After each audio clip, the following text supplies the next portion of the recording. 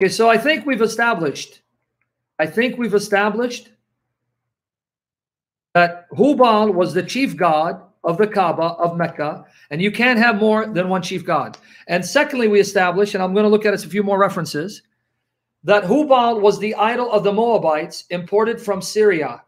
And even here, F.E. Peters, right, in his book, Hajj, he says the same thing. F.E. Peters, second section.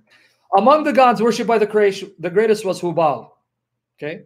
Some additional details on this kleromantic deity. The most powerful of the pagan idols of Mecca is supplied by the Meccan historian Azraqi